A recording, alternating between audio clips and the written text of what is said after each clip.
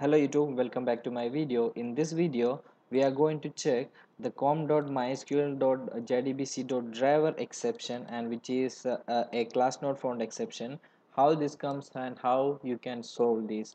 And now I have a Java project, which is a simple Java project, which is directly connecting to my MySQL database and taking the values from the table categories and just displaying it in my console.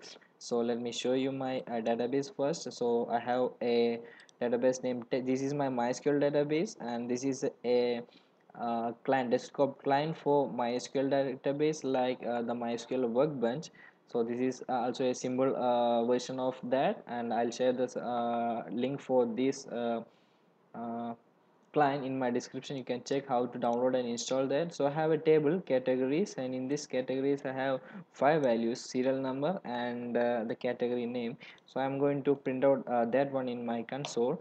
So I have my connection class here, where I specify the database name and the username and password, and it is localhost, my host name, and it's in the same PC itself.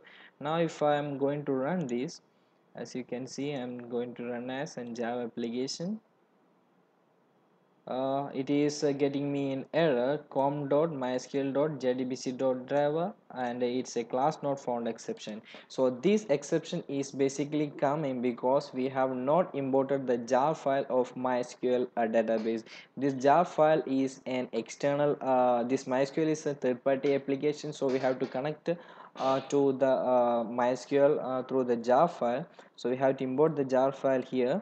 So to add my jar to my class path, just right click on the project, go to properties, and you can see the Java build path. In the Java build path, go to the library section and just click on add external jars, and just navigate to location where you have downloaded your jar. I'll share the download link in the description, and you can have and download it now. Okay, I'm downloading my jar. Just double click on that and just click OK. Now as you can see, in the reference library some MySQL connector jar has come. Now if I'm going to run as and then the Java application, uh, yes, it's successfully connected to my MySQL database, and it's printing the values directly from the database. Okay, so that is how you can solve the com.mysql.jdbc.Driver class not found exception.